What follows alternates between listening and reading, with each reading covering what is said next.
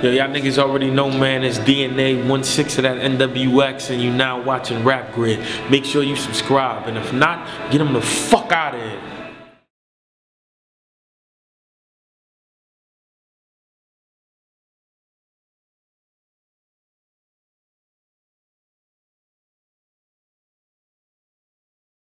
Let's be motherfucking Magic. Yeah, all the good shit. And it's also a rap motherfucking grid.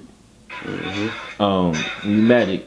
So tonight, you had a battle with Iron Solomon. Now the feeling was going into the battle was, yeah, man. You know, Iron Solomon is dope, but B Magic, he ain't been B Magic lately, man.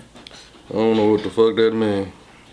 It means that I guess people basically say the real shit. Like I've been choking. Okay. That's what you're no, but it's not even that though. Right. Because I'm sure at the beginning of your career, you spent more time crafting the lines. Do you think you make a line a little bit faster now if you don't care about the battle? Shit. If I'm honest truth, you gotta understand this is with any battle rapper. If they battling somebody they don't want to battle, they ain't gonna be motivated to do it. Like, just flat out, if you don't want to battle a person, you're not going to be motivated to do it. But, you know, you still going to go to work. That's, you know what I'm saying, that's how it's supposed to go. Well, not how it's supposed to go, but, you know what I'm saying, that's how it go. If you ain't motivated, you ain't going to want to battle the nigga. But if you actually want to battle somebody, you're going to put a little bit more energy into it just because this is what you want. You know what I'm saying? So, that's how that go. Now, what made you want to battle Iron Solomon? Like, what made you say, "Yeah, I'm gonna get up for this battle"? They called me. Poison Pen called me. Said he challenged me. That's enough. So, wanted to battle. I was like, "Alright, bet, let's get it." Cause I don't turn out no challenges. Were you kind of like taken aback by this? Like, the hell did Iron Solomon want to battle me for? Like, is this a trap? Is this a setup? Or you didn't care? Yeah, that's the first thing I said. It was like, battle me, nigga? For what? You know what I'm saying? Like, I ain't understand it. But he said that, you know, I basically influenced him a little bit to get back to battle rapping. He said when he took his little break or something, all he was watching was B Magic shit. Now, what makes you not say that in the battle? You could have been like, you called me, and all you said was you. I just found this shit out after the battle. And plus, I don't do personals. You said, no, I ain't gonna do none of that shit. All boss. Do you think personals are a handicap, or that's just personally what you don't Personals is something niggas use when they ain't got shit to say ball-wise. You know what I'm saying? Like, the honest truth, that buys them time to get to their next boss. Do you think something most of the personal shit be fake, like be made up shit? Do you think something that doubles as a bar and a personal can be double effective? I don't mean something necessarily like your baby mama, but maybe something like about what they got on or something they did that everybody knows about. This common knowledge.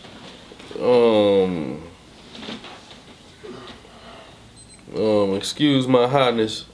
Say that one more again. So basically, I'm saying, do you think a personal that's also a bar can be double effective? Like, everyone knows Iron Solomon is Jewish. So instead of a random punchline, if you said something that incorporated being Jewish in the battle, technically it's a personal. You know what I mean? It is. It's a personal. That's the only way I do shit. Like, as far as it be, yeah, I could say name flips are personal because you can't say them to nobody else unless they got that name. You know what I'm saying? So I can say I do personals, but at the same time, it's not personals because personals, people's definition of personals is something that happened in their life that they can discredit you with. Every personal that been used against me, most of that shit, like 90% of the shit was false. You know what I'm saying? So I can't use shit like that. So.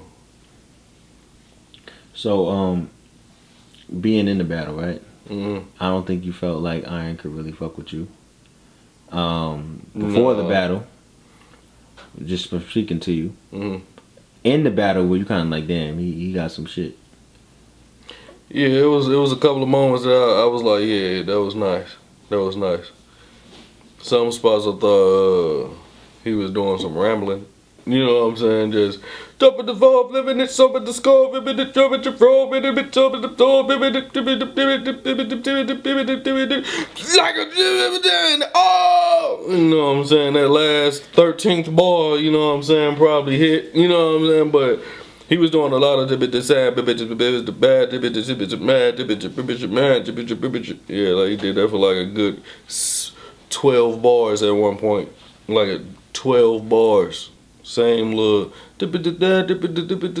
not saying that he wasn't saying nothing, but he wasn't saying nothing. So you think you definitely won? Yeah, I definitely won.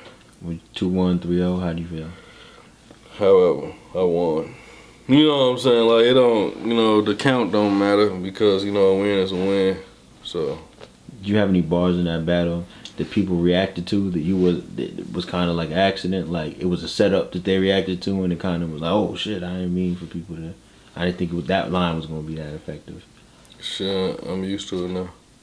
Shit, like, you know, motherfuckers will react to my second setup bar.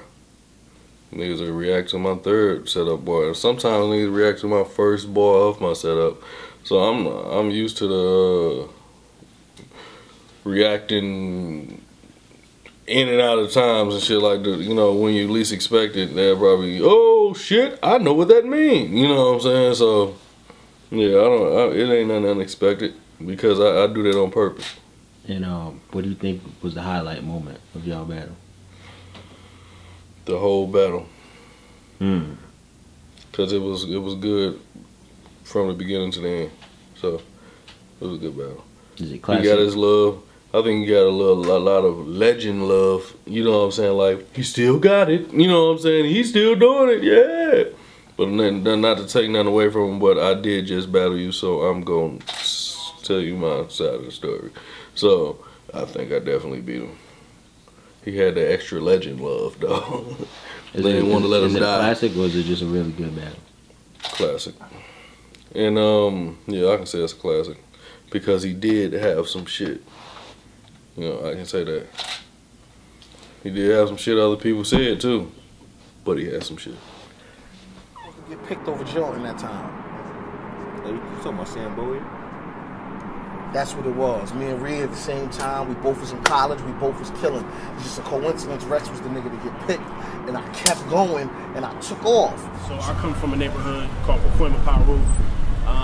You know, my father had heavy affiliations within the neighborhood, so all of my uncles and all people that I looked up to was from the neighborhood. So I really had no choice but to be from the neighborhood or affiliate myself with the neighborhood. So, you know,